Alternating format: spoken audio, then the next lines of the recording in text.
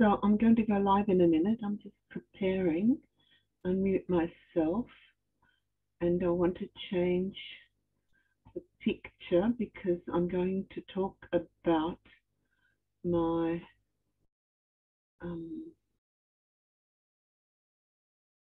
my house, my mother's house.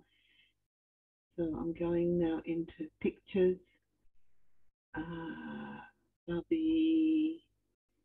Bubby house, front. And okay, so that's all right. That's good. Now I'm going to go live. So do I have the Facebook Live option when I'm here like this? Live on Facebook, yes. Okay, so as soon as it turns 10 o'clock, I'll go live on Facebook. And the question will be whether I do the slideshows or anyhow. Okay, that's it. I'm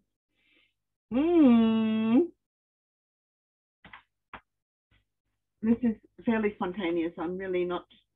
I realize I'm probably better at the. Okay, 10 o'clock. I'm going live. And I'll talk to everybody. Okay.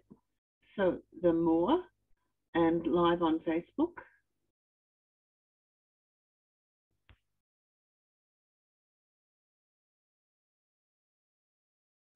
For the Zoom meeting, Lily's personal meeting room, yes, and it's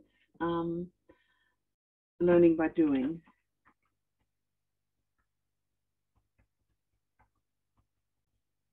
Good. Choose where to post on my.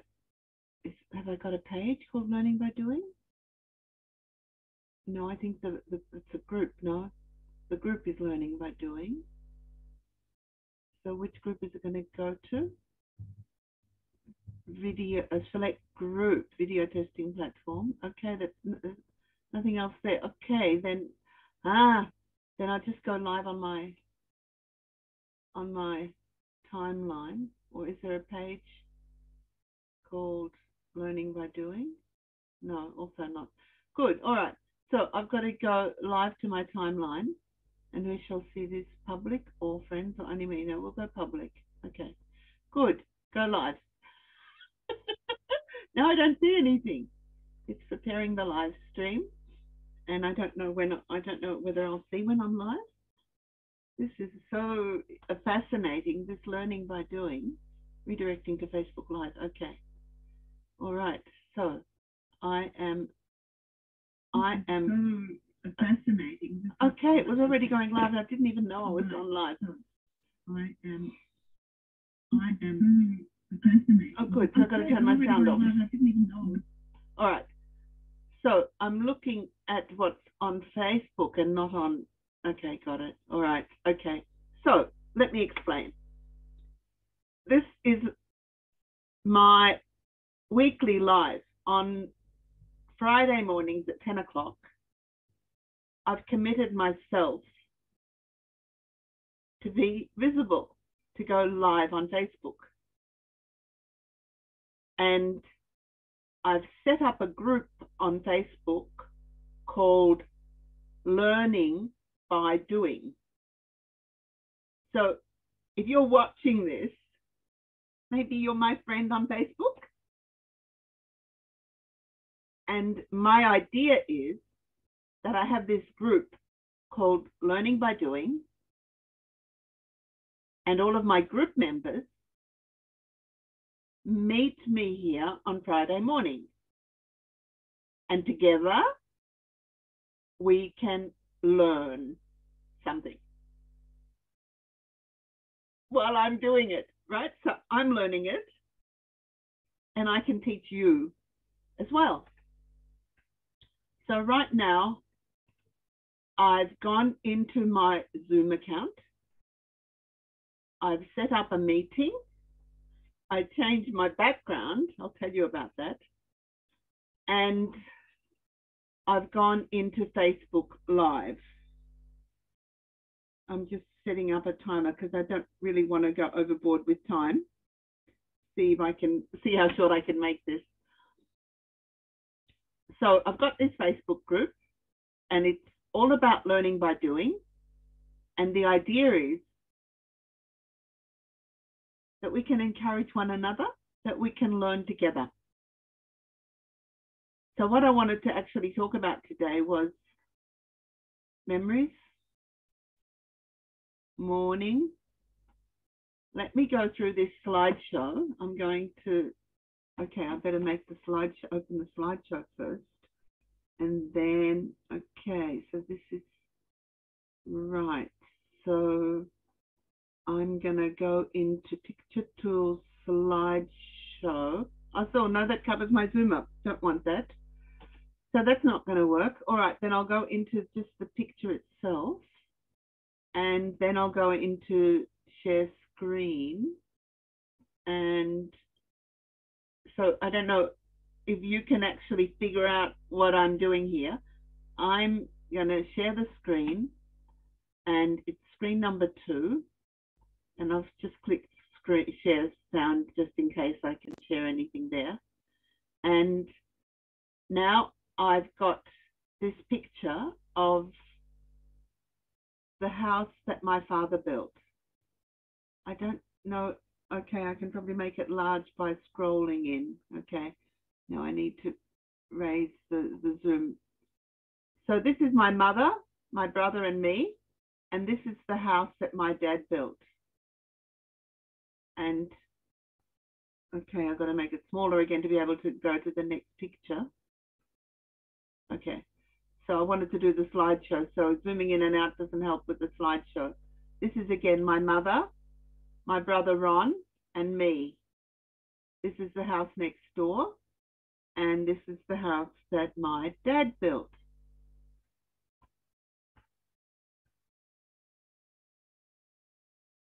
In the front of the house, we always took our photos. This is a family that my mother met when she was in hospital, when my brother Ron was born, and Kat and Wally Underhill had children at the same time. So when Ron was born, Therese Underhill was born one day later. Ron was born on the 31st of May, 1952, and Therese was born on the 1st of June. And I was born 2 years later on the 27th of June. And I think his name was John Underhill, was born shortly after that. And then my brother Gary was born in 1957 on the 3rd of February. And Kat Underhill also had Rosina. And Rosina was born at home and was technically blind. I think they forgot to, they didn't get the silver oxide drops into her eyes soon enough. And she, when we visited her in later years, at this time she was okay and we didn't know what was wrong. But eventually when we were visiting them at home, she had a Braille typing machine and she was going to blind school, but she actually also died fairly early as far as I remember. And then, okay, so that's, they've got John, Therese, John, Rosina, and I think her name was Therese, the youngest one. And my mum had the next child, my brother Eric was born in 1962. So that was a bit of a longer break after my brother Gary.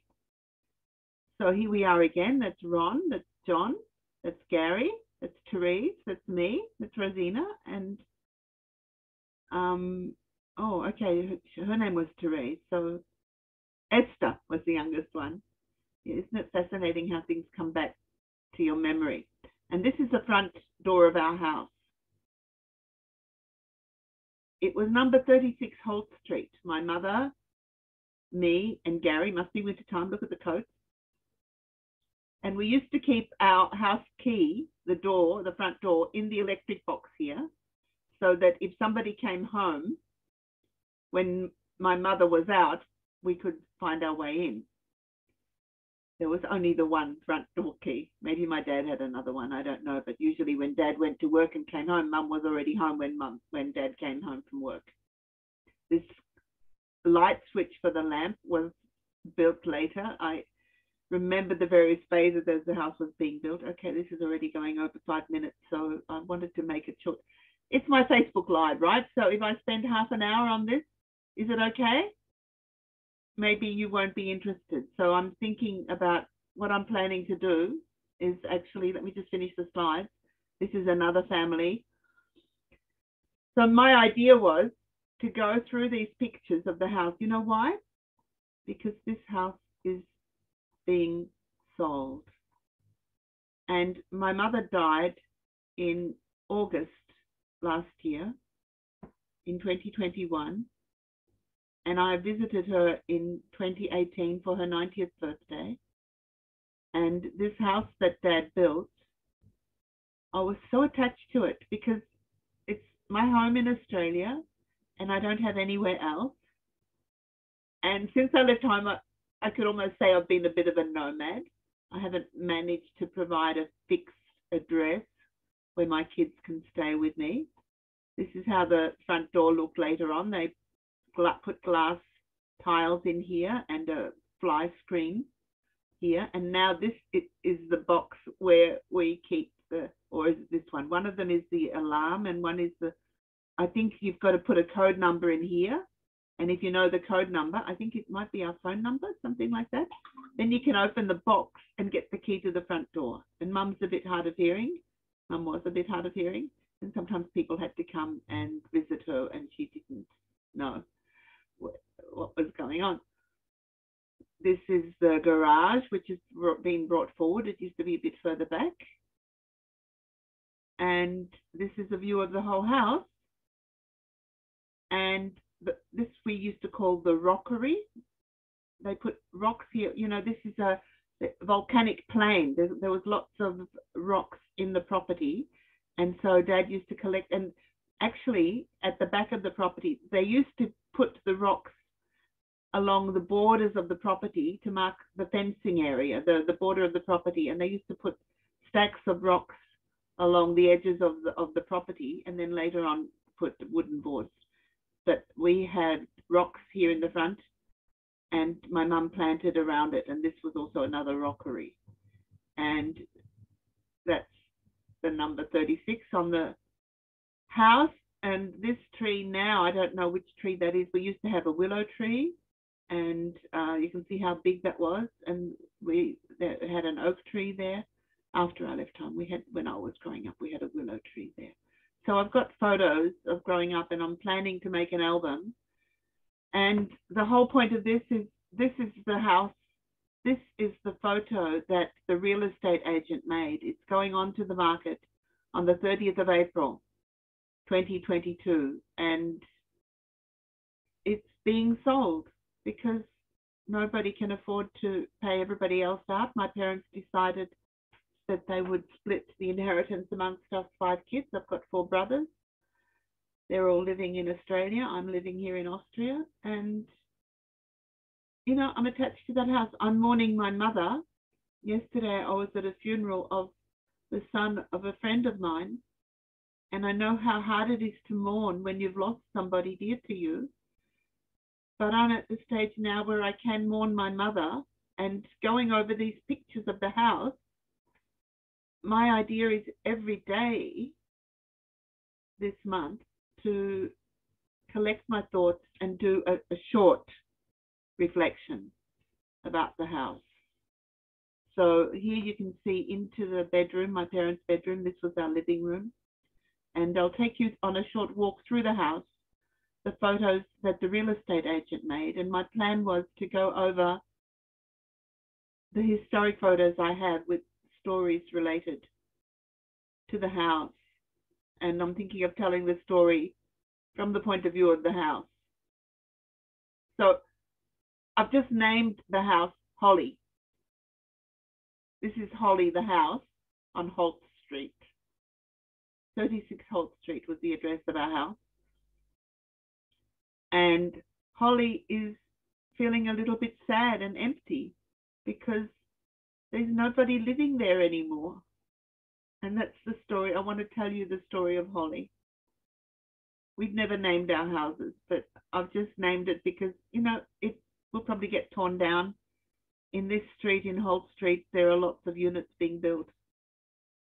Property prices are high and investors are really keen to develop the property so they can make lots of money. And my initial idea was that we could do that as a family, that we could take care of it and invest and develop the property.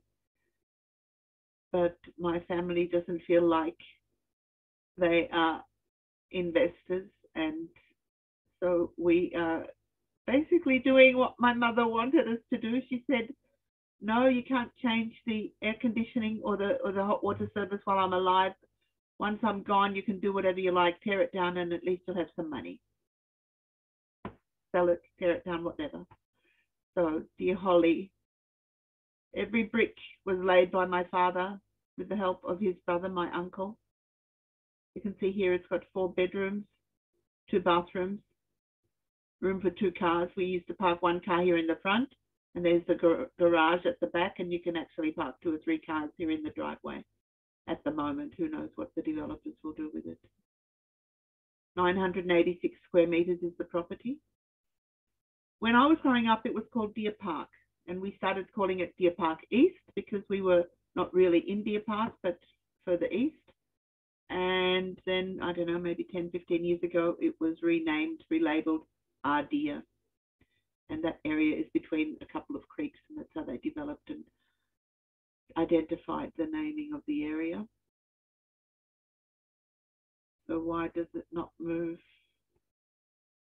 It's not the last photo. I'm sure it's not. Okay, maybe.